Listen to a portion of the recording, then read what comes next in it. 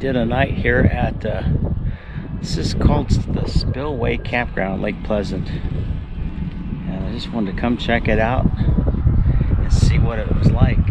I came to do some night fishing and found out that they don't allow any shoreline camping anymore at Lake Pleasant. I was kind of disappointed to find that out. I was hoping to get a spot right down by the water. But hey, if you like this video, hit like, share, and subscribe, and ring that little bell so you'll be notified when I put out more videos. But I'll show you around the Spillway Campground here at Lake Pleasant. Let's go. Garbage pickup. So someday when my ship comes in, I know just what we'll do. We'll pack our bags and quit our jobs and have a holiday for two. We'll pack our bags and quit our jobs and have a holiday for two.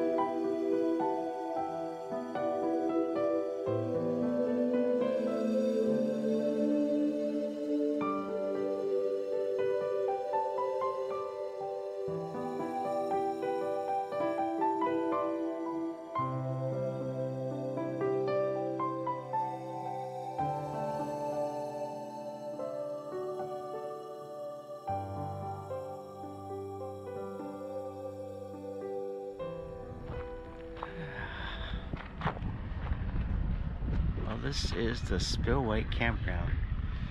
And I've got, they actually got assigned sites.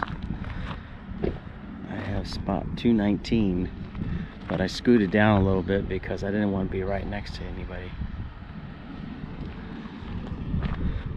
But it's a beautiful morning. The sun's coming up. Got a few people out here camping. I've got about, what, 1, 2, 3, 4, 6, 7, 8, 9, 10. Yeah, about a dozen campsites here. I don't know if he's in a campsite over there or what the heck. I assume that's kind of a campsite. He decided to run his generator last night till midnight though. That kind of was a little bit annoying. But at least it was a quiet generator. The nice thing about this campground is you're pretty close to the water even when the water's low. Yep, garbage pickup.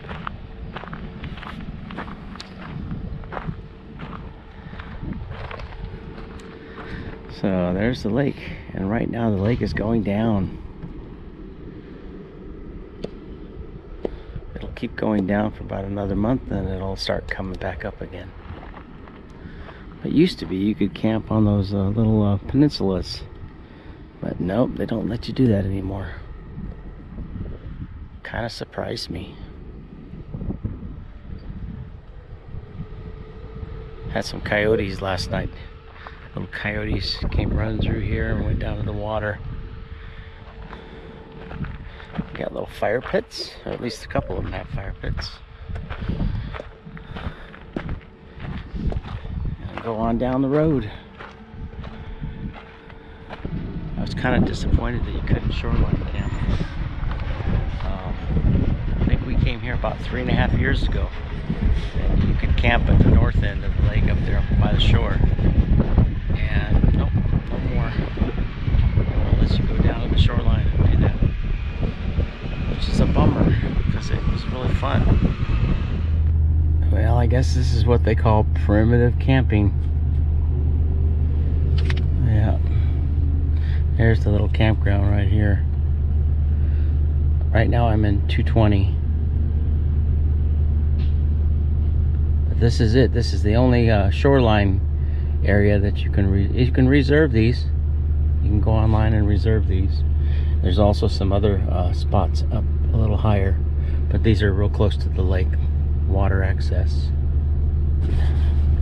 And let's see, show you here. Alright, there it is. And it costs $15. So if you want to come in, it's 15 bucks. You can get the shoreline camping. But it's not bad. There's enough room here for some long trailers, as you can see. No hookups though, but they do have a little porta potty over there that you can use. This is the part that's kind of annoying. You have to open this gate.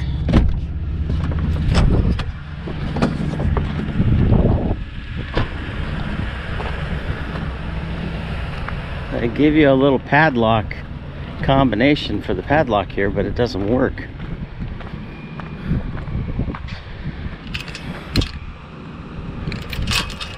Yeah, it doesn't work. So what you do is you just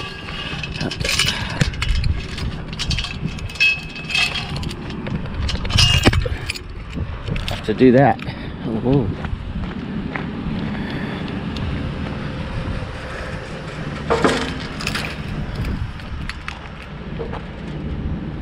Alright, that's the only annoying part. Yeah.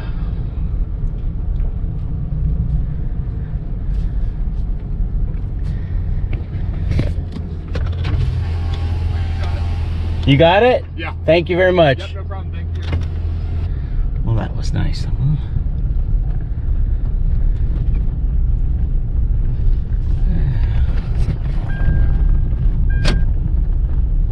Garbage. And what you have to, whoa. See, it used to be you could go down there and camp. Pull your motorhome or camper down by the water there and just camp, but nope, they don't let you do that anymore. Kind of a shame. It's a beautiful day. Beautiful day.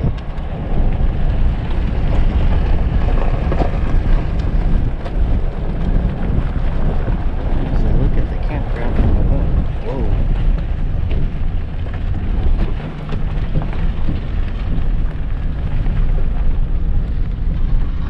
There's the other campground over there. I don't know if you can see it or not. There's another little campground over there.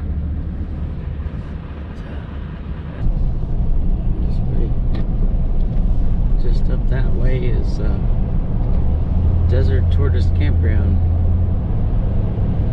And Roadrunner is over behind me.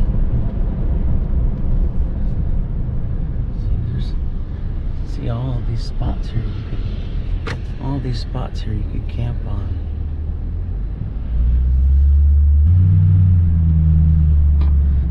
Now they have a picnic area right here that you can use for the day. It's a day use area. Sunset. Closed at sunset.